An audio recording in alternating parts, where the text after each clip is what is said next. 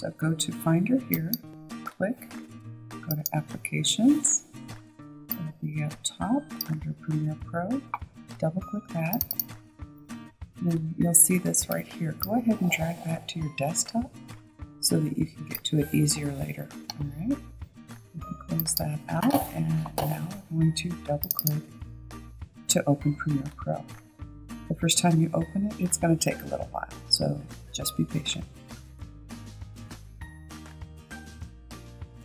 Once this box pops open, then you are going to click Get an Adobe ID.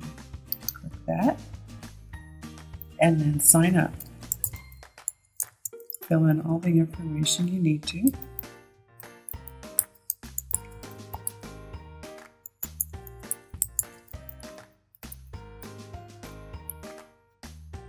birthday.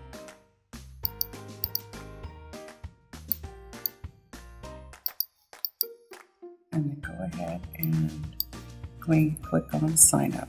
Once you do, then you should be able to open Adobe Pro.